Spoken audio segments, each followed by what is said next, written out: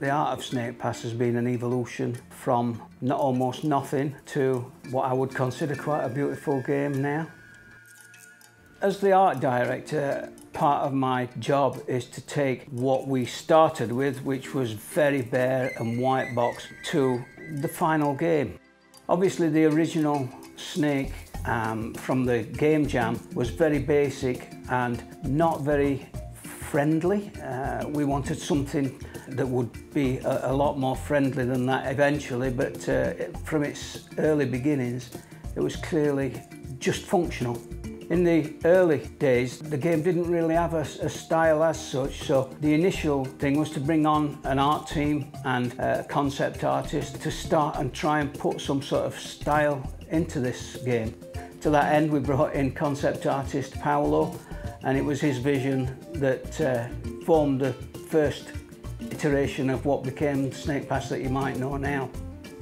Alongside the concept art, we clearly needed to start building this as a model.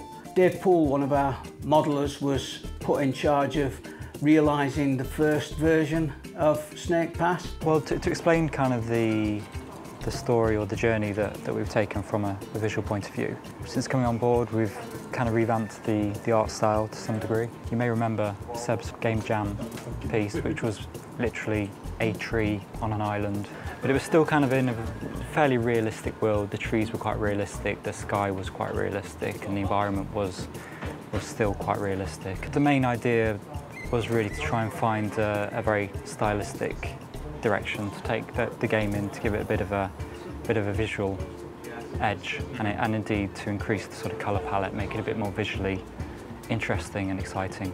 First of all, let's look at the character. I think at this point we knew we wanted, obviously the snake was going to be the main character, and there was some interaction with the hamster character too. We settled on these two characters, and from here we started to go down this already. You can start to see a bit more of a crookedy element and a very stylistic, characterful look to the game. And then from here we went on to try and visualise its environment that these two characters would live in.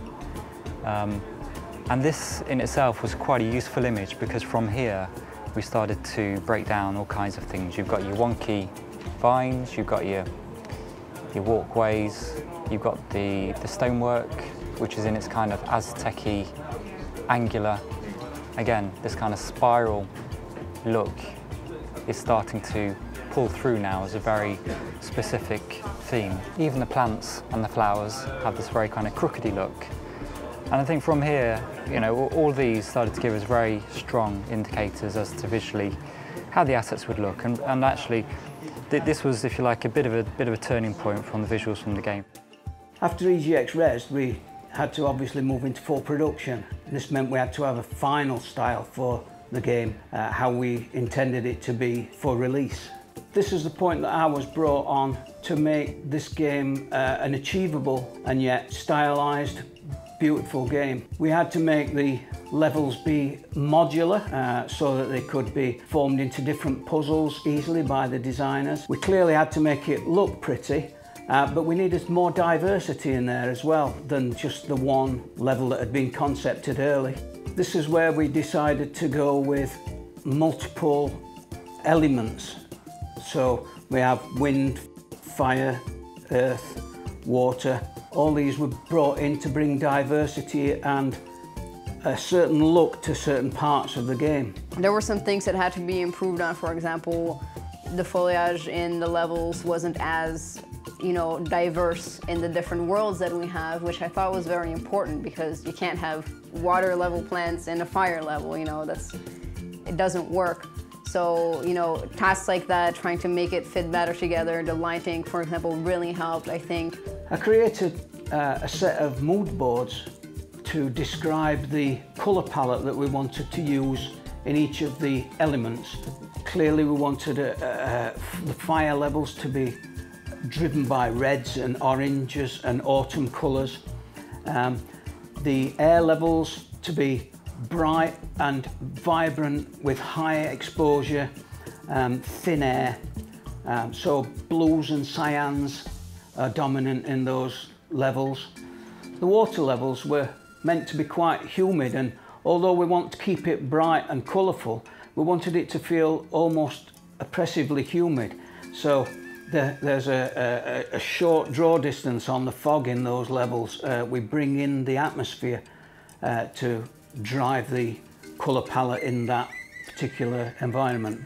A lot of the look in the Earth environment comes from the earlier EGX Res demo. We tried to retain quite a lot of the look of that while still building it out of new blocks and giving it a more concentrated colour palette. From the original Snake that we got in the game jam, clearly we needed to be more friendly. So he was made more friendly for the EGX Res demo.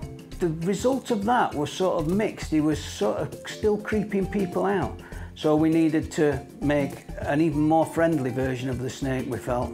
We got one of our concept artists, Simon, and Simon and I worked hard on making the friendliest version of Noodle that you can possibly imagine.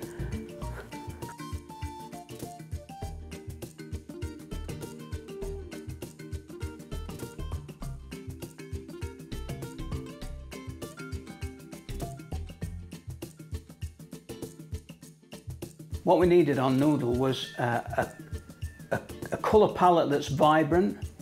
We also needed him to have rings rather than a pattern that runs down him. For technical reasons, his body parts rotate, which you would be able to see if he'd got a pattern running along his body. So we needed just rings around his body. It's hard to tell when they rotate. As the game's developed, we've included a lot of things in there that the user might not be aware of, but there are subtle details in there. You might not miss it, but the use of metal is very sparse. If ever you see metal, it's something special, a coin. There are clues dotted around the landscape as to what the backstory or what the story is. Look for anything that seems incongruous, because it might be a clue to what the game is actually about. Have a look around your environment for the snake patterns on the wall. If there's a snake pattern on the wall, if you follow that, it might give you a good idea of a direction. In Noodle's experience, everything is natural. To him, he doesn't question anything. So as a player, we're trying to make you see the world through Noodle's eyes. We never mentioned the lost civilization, which clearly built our worlds. We wanted our world to look like the ancient civilization had left it. As you go through the game, we start off with it looking abandoned, but when you get towards the air, it looks even more abandoned, as though it was probably abandoned earlier.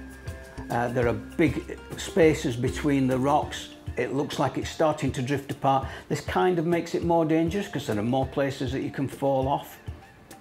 This is a game I'm very proud of. I'm happy to have worked on it. It's been a great experience. I hope everybody out there has the same enjoyment and great experience of it that I have.